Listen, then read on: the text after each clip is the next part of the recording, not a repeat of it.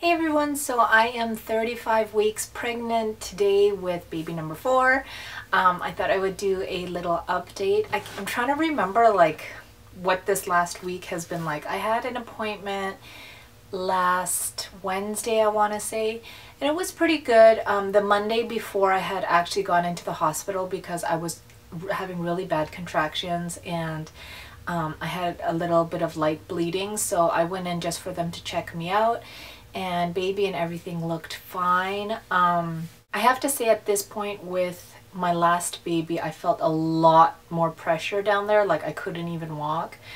Although I do have moments of really bad pressure. So basically the doctor said at 35.5 weeks, which will be on Wednesday, they won't stop your labor if you go into labor, so she's just kind of like, keep that baby in for a couple more weeks. But it's funny because, like I said before, they told me I was going to be early with my last baby, and she was born at like 38 weeks, so she was a little bit early, but not like premature or anything. So I feel like it makes me nervous when the doctor tells me stuff like that, because I feel like, does that mean I'm going to go into labor early? So I'm like super paranoid. We're going out of town, and so I've been like map questing where all the hospitals are anytime I go anywhere, just in case, because she really thinks that once I go into labor it's gonna go like fast. And I don't know if this is true for any of you moms out there, but they say that each kid is half the labor time of the kid before, which is pretty much true for me, because my first was 23 hours, the next one was 11 hours, the next one was 4 hours. So if it kind of goes on that sequence, it's going to be like 2 hours or less. So to me, that's the most nerve-wracking thing about going into labor, is having enough time to not only get to the hospital, but having enough time to get someone to come and get my kids. And so I'm always like, well, what do people do when they don't have anyone to watch their kids? Do they just take them to the hospital and a nurse watches them? I am sure we will figure it out. And I'm just like, I'm notorious for worrying about things like that that are out of my control. So I'm kind of worried about that. I do feel like the baby has dropped because I can breathe a little bit better, and my upper belly is a little bit squishier, I guess. I'm pretty sure that I lost my mucus plug, which with the others, it was like, I want to say like a week and a half or so before I went into labor.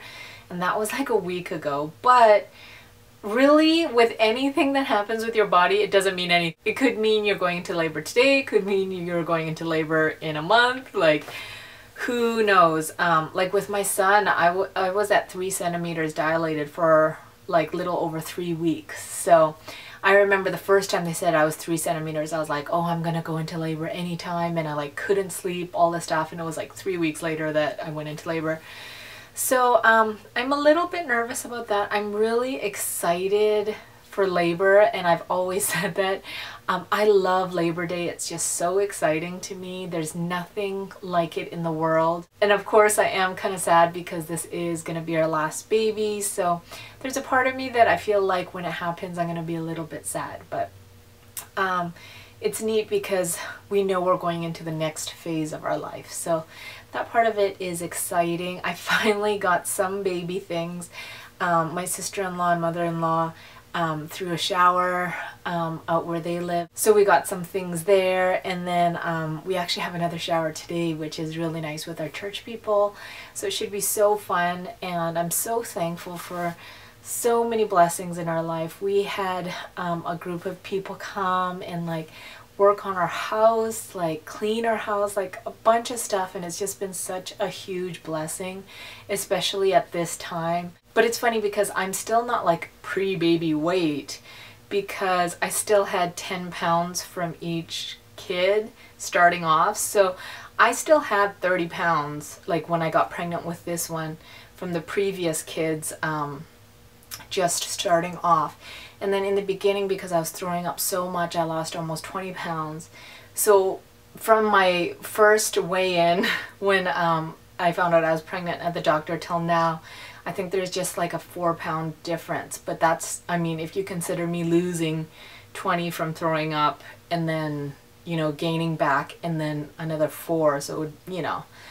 So yeah, so I have gained the least amount with this one, But like I said, I still have like 30 pounds from the previous kid. So that is the weight gain. A couple of people have asked me like how much weight I've gained.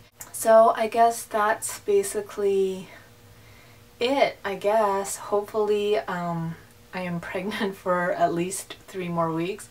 I would like to make it to 37 weeks just so that the baby's totally developed and healthy, and you know, just all that stuff. So I'm praying every day for a healthy baby and that he would be happy and that everyone would adjust well. I do feel like baby number 3, she's having, I feel like she knows something's going on, and every time like I'm getting ready or I have like the baby's clothes out, or the other day I made like a little rocker thing for the baby to lie in, and I feel like she like freaks out because she's like, what do you mean this isn't for me? So that part of it, I feel kind of bad to her, because to me she's still a baby. She's like 19, she'll be 2 in November. So me and her, like, she's like so attached to me. So I just been loving on her and like just letting her just be cuddly as much as she can. So anyways, that is my 35-week update, and hopefully I will have another update next week. So I'll talk to you later. Bye.